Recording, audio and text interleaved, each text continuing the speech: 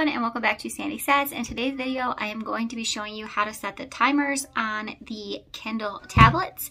If you are new, please hit that subscribe button down below. As always, thank you so much for watching. To set your limits and restrictions, you're going to pull down on the top of the screen from your child's profile and hit the settings wheel. You're going to enter your PIN to enter the adult area, and then you will see, the first option you will see is set daily goals and time limits. Choose that option, and if you have no time limit set, you'll have a blank screen. In the upper right hand corner, you're going to want to hit that icon to turn the daily goals and time limits option on.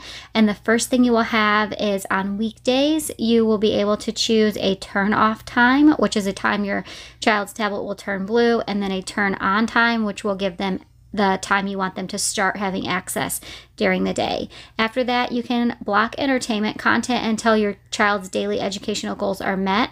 So if you set it for 30 minutes on apps, then they can only get entertainment content after they have done 30 minutes of educational apps, read for so many minutes, listened to Audible for so many minutes, or watched educational videos for so many minutes.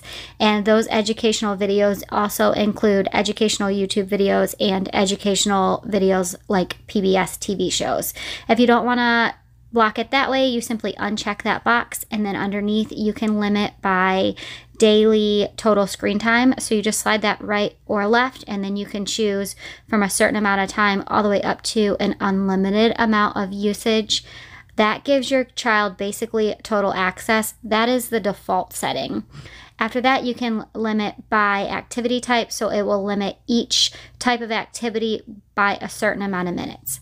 If you want to change the settings for the weekend, you just go to the top, click the weekend button, and it will give you the same options that are only available on Saturday and Sunday. All I have for you guys today. Again, if you are new, please hit that subscribe button down below, and I'll see you guys in the next one. Bye!